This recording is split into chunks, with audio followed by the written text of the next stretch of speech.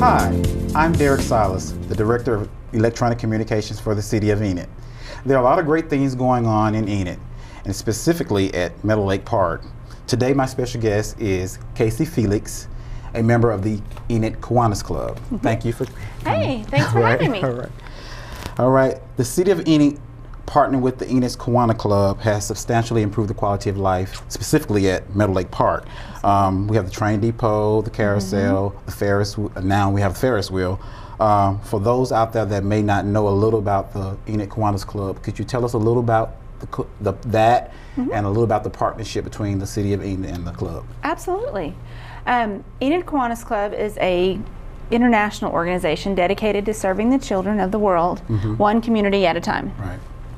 And what our local group does is we run all the amusement rides at the park, and that is kind of our fundraiser, so that we're not having to constantly go out and do other little fundraisers. It's very easy for us.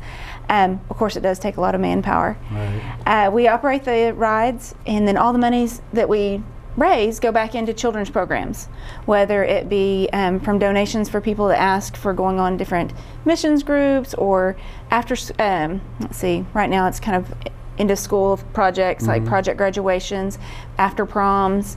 It might be for runs, organizations that are doing fundraising of their own. For anything that is a child's project, we would support that.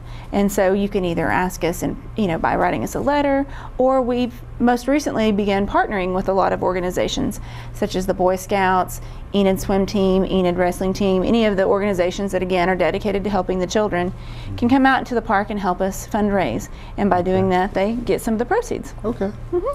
Now everybody's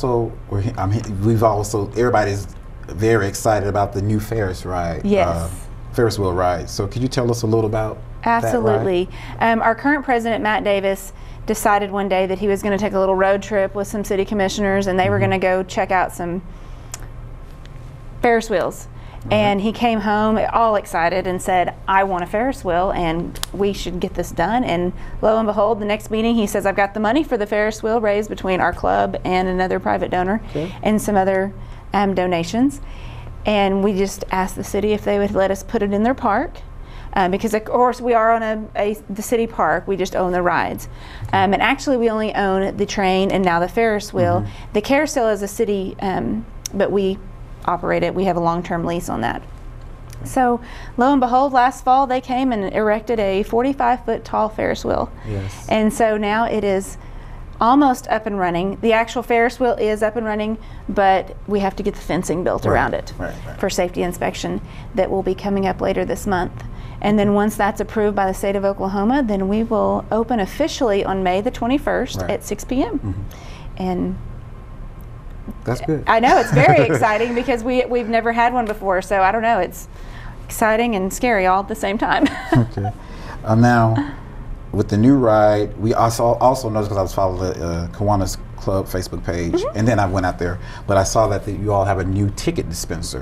Could you tell us a little bit how that process will work? Absolutely. With the new ticket dispenser. The general public is probably used to having our ticket booth there, and then we have always sold tickets. A person has been there to make change or to buy tickets. And in the past, we've had a two-tier system. Each ticket might have been a different color. You might have had green, or you might have had yellow, because one represented a $2 ticket, one represented a $1 ticket.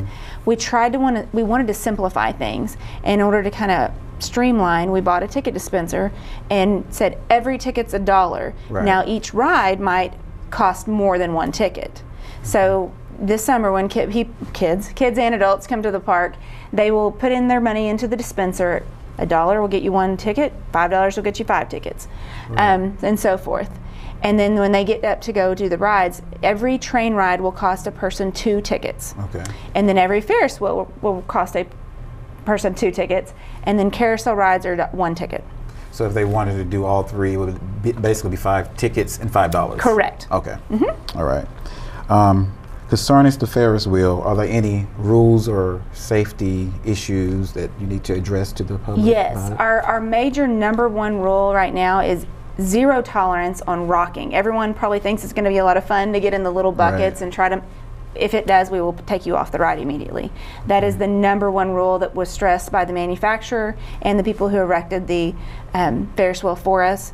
And throughout every safety manual we have, it says 0 tolerance. So there will be no tolerance of anyone who wants to rock the boat, as they say. Okay. We will stop the ride and put them off immediately. Okay. Is there a limit on the height or anything for anyone riding the Ferris wheel? There are. Right now, the manual says that anyone between the ranges of 36 and 48 inches must be accompanied by a parent, and then anyone that's 48 inches or taller could potentially ride by themselves as long as they felt safe. You will be belted in. You will not only just have a seat belt, but then there is a safety bar that will come down as well. So it's pretty secure.